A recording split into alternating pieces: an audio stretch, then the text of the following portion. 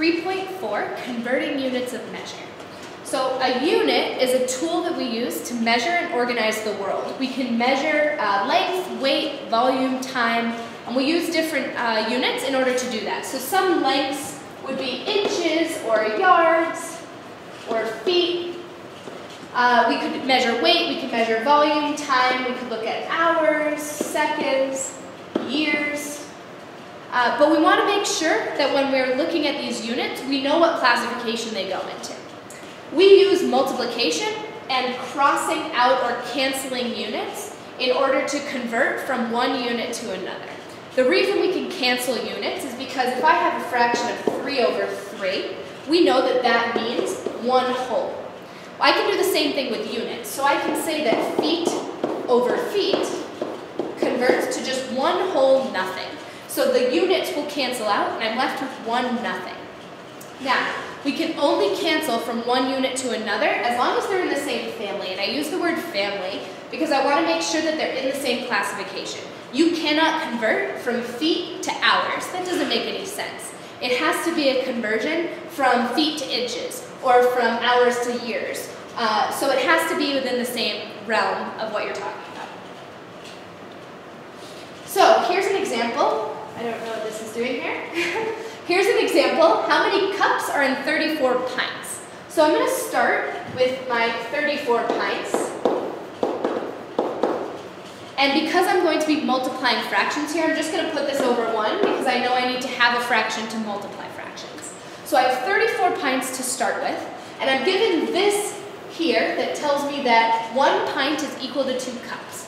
So I'm going to set up my multiplication so that I have a pints on the numerator, which I already have, and a pints on the denominator so that they cancel. So I'm going to multiply by, I'm going to put the 1 pint on the bottom, 2 cups in the numerator, the pints and pints cancel out, and now I multiply my fractions.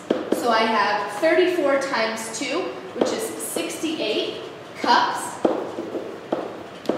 and 1 times 1, which is 1, meaning that my answer is 68 cups in 34 pints. Again, how many hours are there in 10 years? So this is one where I have to do 2 steps in order to get there. I don't know how many hours there are per year, but I know how many days there are per year, and I know how many hours per day. So I'm going to do this as a 2-step equation, or a 2-step problem. First, I'm going to start by saying that I'm starting with 10 years. And I'm going to put that over 1, because again, I need to have a fraction in order to multiply fractions. And I'm going to multiply so that my years are on the bottom. I know that 1 year has 365 days.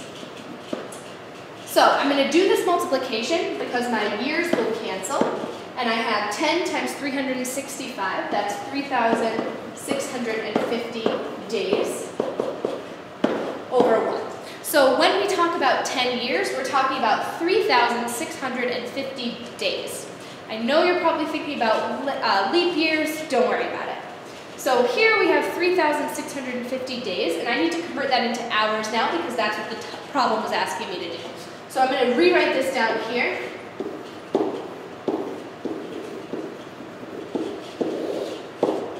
And now I need to have days in my denominator so that they cancel.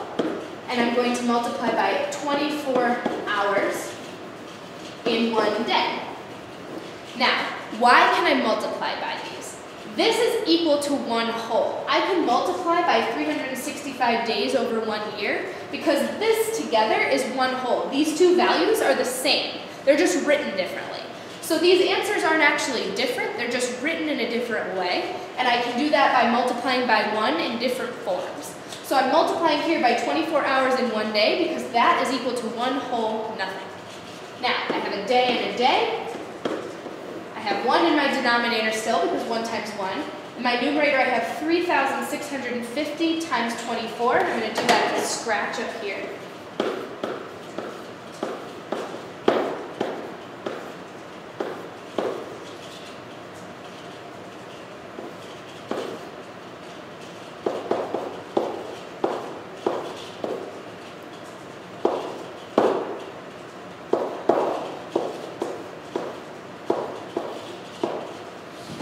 I'm left with an answer of 87,600 hours, which is my answer. I have 87,600 hours in 10 years. So I took this 10 years, I multiplied it by 1, I multiplied it by 1 again, and I got this answer. Those two things are not different, they just look different to us because one is talking about years and one is talking about hours. This problem, this next example here, Matthew rode his bike at 11 feet per second. How fast is this in miles per hour? So now we're talking about 2 units at the same time. We can't convert both units at the same time, so we're going to do one at a time. So I'm going to start with 11 feet per 1 second. And I'm going to go through this by canceling out units at a time. So I'm going to start with the feet, that works. So I'm going to multiply by 5,280 feet per 1 mile, because I want to convert to miles, because that's where I'm going. And I should know, because I live in Denver, that it's 5,280 feet per mile. I have feet, and feet will cancel out, and I'm left with 11 miles in 5,280 seconds. Now, last problem, we only had 1 unit we were dealing with. Again, we have 2 here. So I've changed 11 feet per second to 11 miles per 5,280 seconds. Now I need to go from seconds to hours. Again, I can't go from seconds to hours without doing that middle step of minutes. So I'm going to start by saying that there are 60 seconds in 1 minute. And I'm going to do that first, and then I'm going to go into hours. So I have seconds canceling, and I'm left with 11 times 60, that's 660 miles per 5,280 minutes. A lot of calculating, I understand that. As long as you know you're going step by step, you're all set.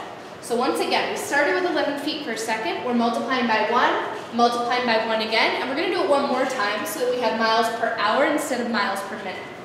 So 11, copying down the wrong thing here, 660 miles.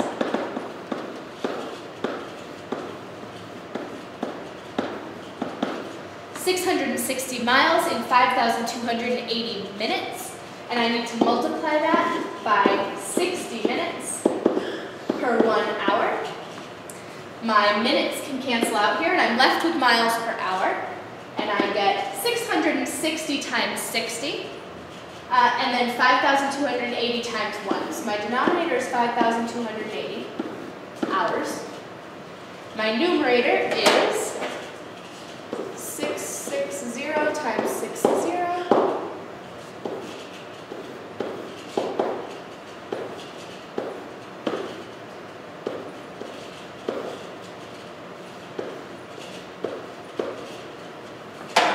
Get 39,600 miles per 5,280 hours. So my question asked me to find miles per hour. If somebody asked me how fast I was going in miles per hour, and I said that I was going 39,600 miles in 5,280 hours, they would look at me like I'm crazy. So I need to take this and convert it into something that makes sense to me, miles per hour. In order to do that, I need to set it equal to a proportion, or equal to a ratio with 1 hour in the numerator, or in the denominator, and this x is what I'm trying to find. So in order to do that, I'm going to use my equivalent ratio, or equivalent fractions technique. I'm going to divide by 5,280, and I'm going to do the same thing in the numerator. If you do this multiplication out, you will see that x equals 7.5 miles per 1 hour. So if Matthew was riding his bike at 11 feet per second, he was riding at 7.5 miles per hour. It's pretty fast. This last problem here says how many yards in 288 inches. So I'm looking at inches and yards. 288 inches over 1, because again I need to multiply these fractions here. I'm going to multiply by how many inches there are in, I don't know how many inches there are in a yard, but I know how many inches there are in a foot. I know there are 12 inches in 1 foot, and I know there are 3 feet in a yard. So I'm going to do this again as a 2-step problem. So here I have 288, after my inches cancel, 288 feet over 12. And if I do this division, I would get an answer. What I'm actually going to do is continue multiplying and then just do 1 division at the end because it's easier for me. So I'm going to now multiply by 1 yard, 3 feet in 1 yard. These feet will cancel, and I'm left with 288 yards over 12 times 3, which is 36. So I need to do this division here, and then I'll have my answer. So 288 divided by 36 is going to give me, let's try 36 times 4, nope, 8. 8 times 6 is 48. 24 divided by 6 is 48. Perfect. So when I do this division, I get 8, which means that 288 inches is the same as 8 yards.